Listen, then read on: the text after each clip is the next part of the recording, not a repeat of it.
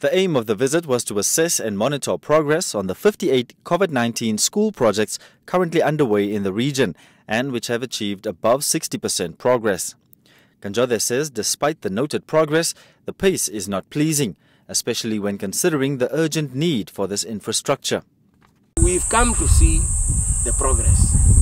That progress is slow, but virtually things are happening. Literally, I mean, June 20th, around that time, we were here, in this very spot. And there was none of this. The wall behind me was not there.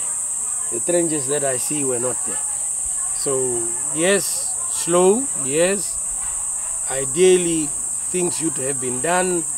We should have accommodated 128 learners in these new hostels and ablution facilities. That has not happened. But yeah, those are the lessons that we can draw from the exercise. He further highlighted that delays at regional level are among key issues hindering the provision of services as it affects cooperation between stakeholders in applying and adhering to the set rules and guidelines of the project. A number of deep lessons from the planning environment to execution to budgeting to project handling to completion thereof that we are picking up with the exercise which leads to mid-year budget review as to the execution rates by individual ministries on their projects.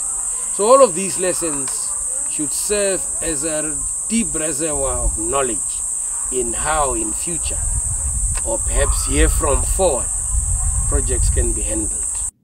Speaking at the same occasion, Acting Chief Education Planner in Oangwena, Daskan Mushabati, said there were a number of factors that have slowed progress, such as the process of acquiring materials from abroad in the middle of a pandemic. We have got issues of manpower. Also, we have got problems with the current one where cheap labor is involved here. So through cheap labor is that the work which are given, they hire community to do the work, and in return, the community will opt to leave the site to go to other projects where they are going to be paid higher salary.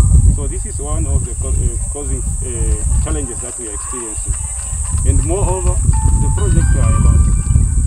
So to say, projects are almost 160, including the one which are not funded by COVID, plus the ones which are funded by COVID.